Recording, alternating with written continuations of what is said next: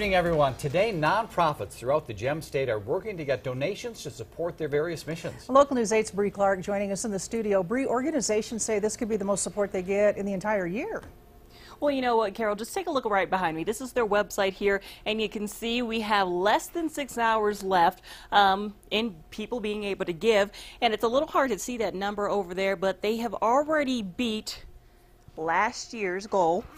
780,000 is what they got this year. This year it's $856,000, and that's money that could make a big difference for companies that these organizations support. What makes us human, what inspires us, you know, we all have that need to create. The Idaho Art Lab is just one of 90 nonprofit groups that are participating in Idaho Gives. These little rural towns, we often feel kind of alone in our struggle.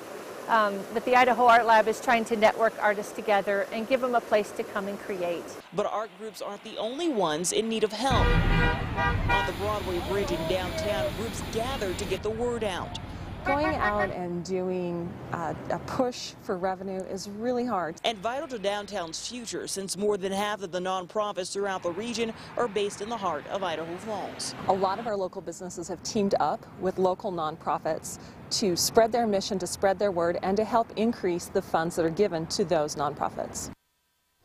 And many businesses are doing specials. You know, you may buy a drink and get one free, or an entree and get one free, things like that. The Arts Council is also putting on their annual gallery walk, and in many of these businesses, iPads and computers will be set up for people to donate online. That's the only way you're able to donate. Live here in the studio, I'm Bree Clark. All right, thanks, Bree. To donate, you can find a link on our website, and that is localnews8.com.